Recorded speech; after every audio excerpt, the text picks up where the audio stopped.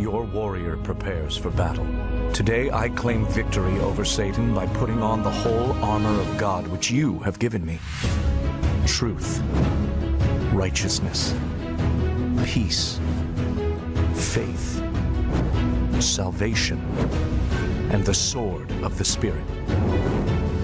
By faith, your warrior has put on the whole armor of God. I am prepared to live this day in spiritual victory.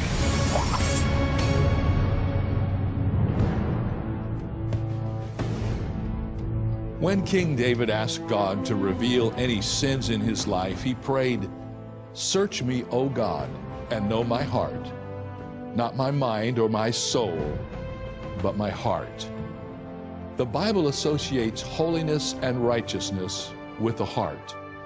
And when it came to identifying a piece of armor to guard against unrighteousness, Paul chose the piece of armor that covers the heart of the soldier, the breastplate of righteousness. That is the title, in fact, of today's message, the fourth in our series, Spiritual Warfare, Terms of Engagement. Today we'll learn why it is Christ's righteousness that is the ultimate defense for our own heart, and how being in Christ becomes a defense against the temptations to sin that confront us every day. I hope you'll join me for that lesson on today's edition of Turning Point.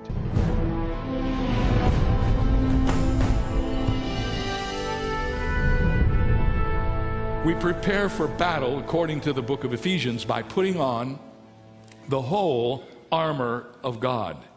The question we have to ask today is this: am I living the kind of life that enables me to engage in this war? Have I put on the breastplate of righteousness? I need to tell you a little story. When I first started the ministry years ago, I didn't know very much about evangelism, and I was wanting to learn because I had started a church with just 7 families, and I knew that if we didn't win people to Jesus, that church would only and always be 7 families. I did not have as my goal in life to just be the pastor of 7 families forever, so I wanted that church to grow. But here I was, a graduate of college, Bible college, graduate of seminary. I had really never personally led anyone to Christ. I didn't know how to do it. And just about that time, James Kennedy had put forward his evangelism explosion method of evangelism, and I learned that through a very wonderful way, having listened to it on a tape and then transcribing the tape and writing it all down and practicing on Donna. I always laugh because I got her lost and saved so many times. It's a wonder she's not so confused. But I'll never forget when I got Jim Kennedy's notes, in the final notes before it became a book. He asked the question, why don't Christians tell others about their faith? Why don't they witness? And Dr. Kennedy anticipated that the answers would come back something like this, and in this order. Number 1, I don't witness because I am afraid. Number 2, I don't feel like I'm equipped and have never been taught how. And number 3, I don't know any people who are unsaved so that I can get involved and get to know them. He thought those would be the top 3 answers. He said to his surprise that none of those things were in the top 5. In fact, he said the first reason, and the overwhelming first reason in all of the surveys, was this: I don't witness because of the life that I live. The people who answered the anonymous questionnaire were at the center of why it is important to put on the breastplate of righteousness. The breastplate of righteousness is a piece of armor that covered the body from the neck to the thighs. It consisted of 2 parts covering the front and partially around toward the back. The warrior without his breastplate was dangerously exposed to the enemy and could easily be killed because his vital organs were left unprotected. He could take an arrow to the heart and his life would be snuffed out immediately. When we are told to put on the breastplate of righteousness, it is a spiritual, symbolic thing that we are called to do. I want to suggest to you that symbolically, putting on the breastplate of righteousness involves 4 things. Number 1, the breastplate symbolizes the righteousness of Christ. The Bible tells us that when we become Christians, immediately we are given the righteousness of Christ. Paul wrote about this in Corinthians, in 1 Corinthians 1:30. He said, "But of him you are in Christ Jesus, who became for us wisdom from God and righteousness and sanctification and redemption. What that means simply is this. Listen carefully. That when Jesus Christ came down to this earth as the perfect Son of God, he went to the cross and he died. When he hung upon the cross, two major things happened. It is the greatest transaction that has ever occurred in all of the world's history. At the moment in time when Jesus died, he took our sin upon himself. He became sin for us. That's what the scripture says.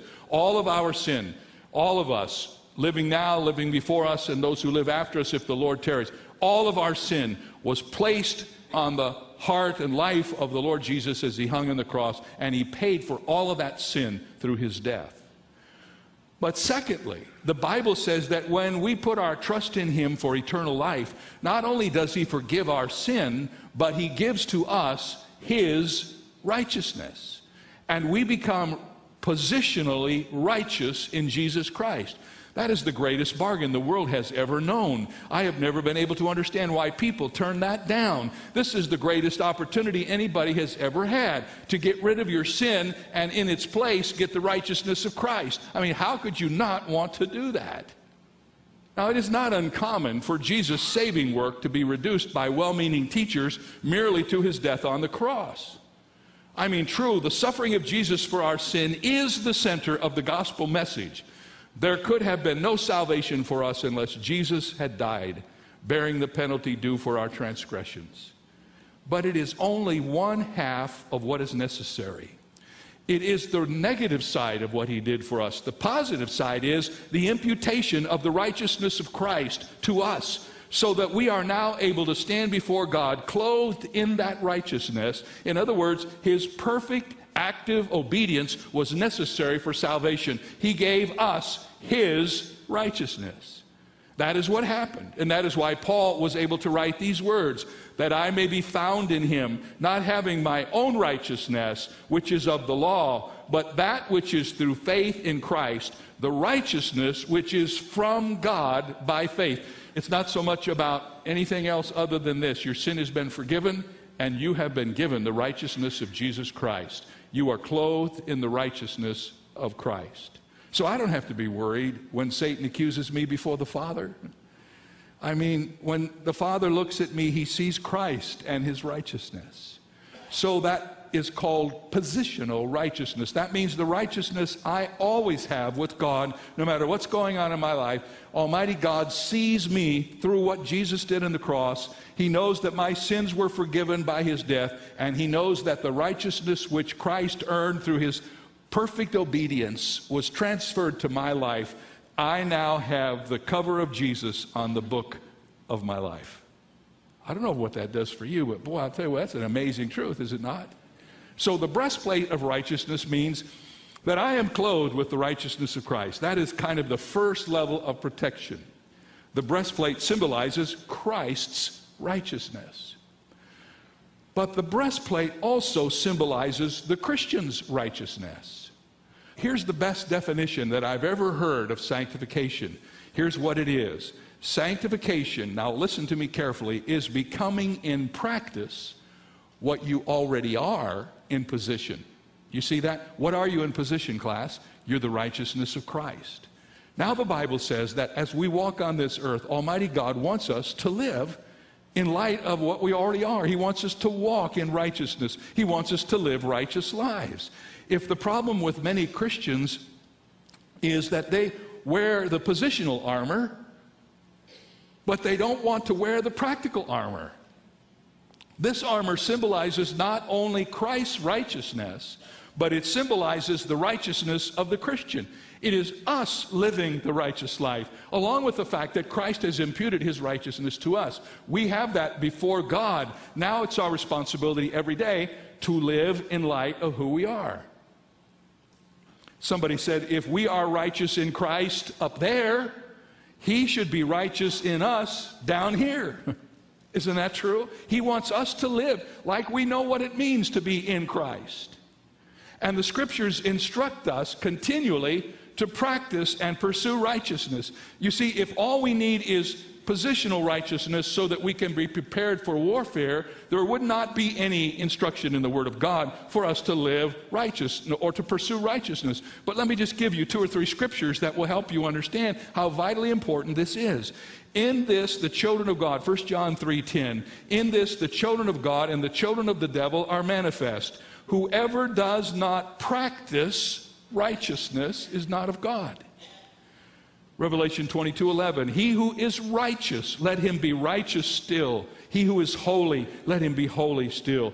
1 Timothy 6:11, but you, O man of God, flee these things and pursue righteousness. Thomas Merton one time wrote that the enemy is more easily overcome if he is not suffered to enter the door of our hearts, but is resisted without the gates at his first knock. In other words, that we should always be on guard, that not only we understand the righteousness of Christ, which has been given to us in our salvation, but that we have been called by this same God who effected the transaction to live lives of righteousness and to be righteous people. The Bible teaches us that we're to put on righteousness. Turn back in your Bibles, if you're still open, to Ephesians 6, to the 4th chapter. And the Bible tells us that we are to put on righteousness. Verse 24 of the 4th chapter says, and that you put on the new man, which was created according to God in true righteousness and holiness. In the book of Revelation, we are told that when we get to heaven, listen to me, I don't know if you ever knew this before, when we get to heaven, we're going to be clothed in our righteousness, in linen clothing representing our righteousness. And someone has suggested if some Christians don't get things straightened out, in heaven, they're going to be indecently exposed. You see, here's the careful balance. It's first of all about what Christ has done for us in making us righteous. And then it's secondly about what he asks us to do in light of what he has done for us. Simply that we live as righteous people. And that is a part of the breastplate of righteousness, which the Bible tells us to put on. You may wonder what this has to do with conflict. Let me explain. Apart from a righteous life, the Christian really has no defense against Satan's accusations. Satan will make you doubt whether you're even a Christian. You won't witness because you will think, how can I tell them what Christ has done for me when my life is not any different than theirs? So here we are. We're talking about how we're going to make it through this time. And, you know, these are pretty serious things that Paul is teaching us, that we need to be people of truthfulness, that we need to believe in the objective truth of God. And now he's talking about our lives. We need to understand what Christ has done for us at the cross, forgiving our sin and giving us his righteousness. But then we need to understand that along with the positional righteousness, which makes us perfectly acceptable before God, he wants us to live in light of who we are. He wants us to become in practice what we already are in position. The breastplate symbolizes Christ's righteousness, and it symbolizes the Christian's righteousness. Thirdly, the breastplate symbolizes consistent righteousness. Notice that in the text in Ephesians, it says, having on the breastplate of righteousness. It's a very interesting change in the words. Having on the breastplate of righteousness, which means it is not just a one-time thing. It is not something we do and then it is done. We continually put on the breastplate of righteousness. Righteousness is not a one-day-a-week luxury. It is 7 days a week necessity. It is not something we piously parade the first day of the week. It is something we must live every day of the week if it is going to work in the warfare. The breastplate symbolizes Christ's righteousness. It symbolizes the Christian's righteousness. It symbolizes consistent righteousness. And then last but not least, this breastplate of righteousness symbolizes controlled righteousness. The Bible teaches us that we're to make a habit out of living righteously. We're to cultivate these principles in our lives until, like a habit, they become an automatic part of who we are. We don't have to sit down and think about what to do in every situation like we may have had to do when we began. You know, when you become a Christian, little by little, you're digging the furrows into the hard drive of your mind, and little by little, those things become a part of who you are. They just become a part of who you are. That's what it means to be consistently and controlled in the righteousness of Christ in your life. The significance of the armor is not only what the armor is, but where it is worn. The breastplate of righteousness fits right over the vital organs. Basically, it was given to the soldier to protect his heart. It was for the purpose of guarding his heart against the enemy's arrows that could snuff out his life in a moment. This is the same reason why many of our police and others wear bulletproof vests, because the vest protects them against a bullet. They wear that bulletproof vest in a very specific place to cover the heart. And just as the girdle of truth is worn on the loins to strengthen us for service, the breastplate is worn upon the breast to protect our heart. The heart is the seat of emotion. It is the seat of affection. The heart is a picture of our emotions. It is that inner visceral us where we really live, but it is actually your physical heart as well. Let me explain. When you are angry, and I know nobody here ever gets angry, but let's just for a moment assume that that happens. When you are angry, your heart pumps so much blood that your face gets red. Isn't that true? See, nobody gets angry here, so they don't know what I'm talking about. Here's one that you might have. When you experience fear, your heart forgets to pump blood and you turn white. Isn't that true? So your heart is, your physical heart, it's connected with your emotions in some respect. Don't tell me your heart is not involved in your emotions. Sure it is. Sir, when you got married, you didn't call your girlfriend your sweethead. You called her your sweetheart, right?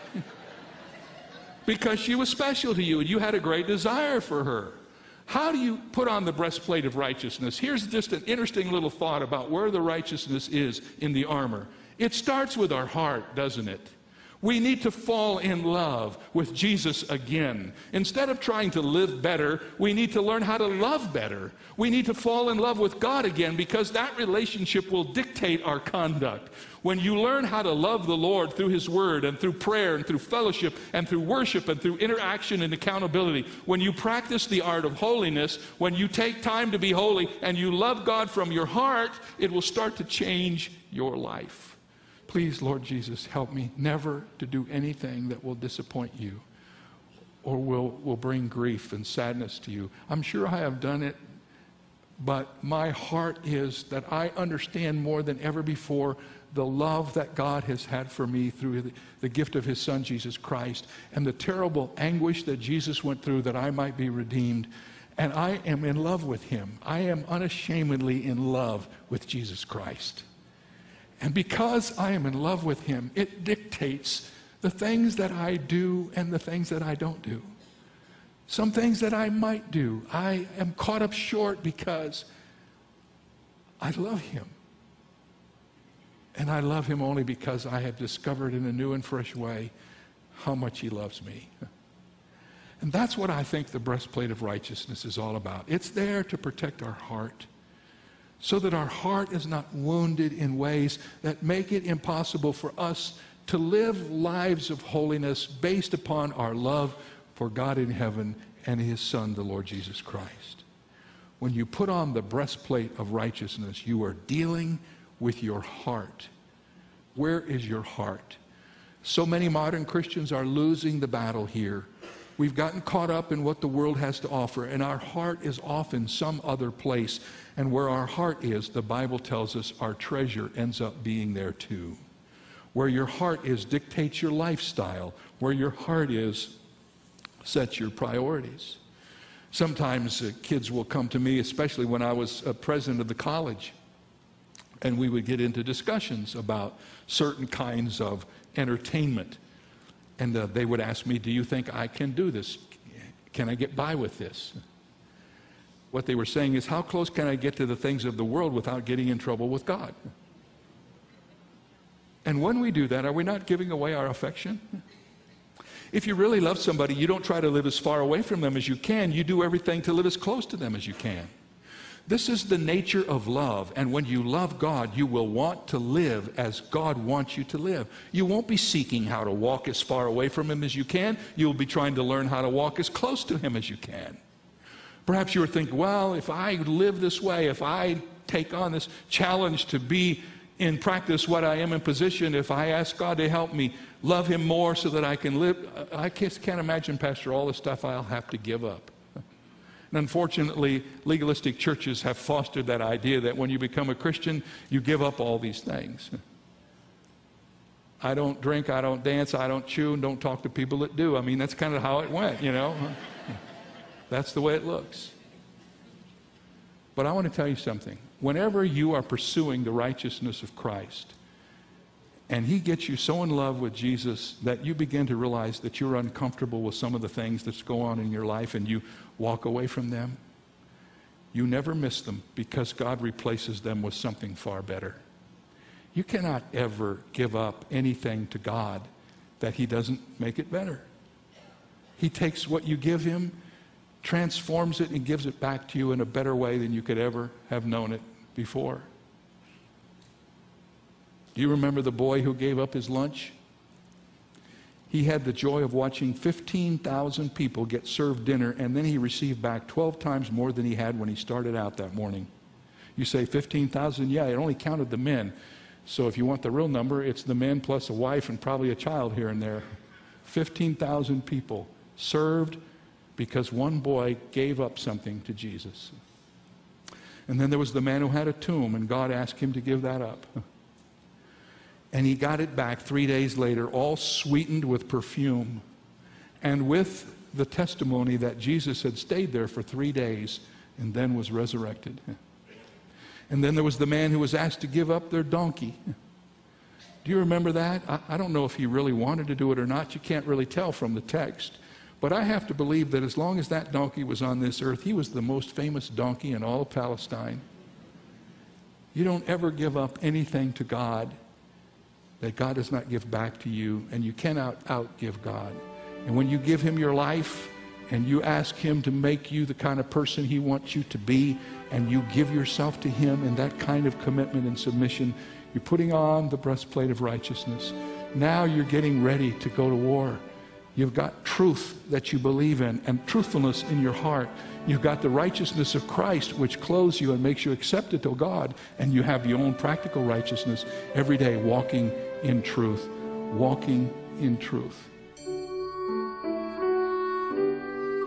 The human body can withstand damage to many of its parts and organs and still live, except that is for the heart. And the same is true spiritually. When our spiritual heart is damaged by sin, true spiritual life is impossible. All of our hearts have been damaged by sin, but they can be repaired, made new by the righteousness of Jesus Christ's heart, a righteousness he gives to us when we place our faith in him.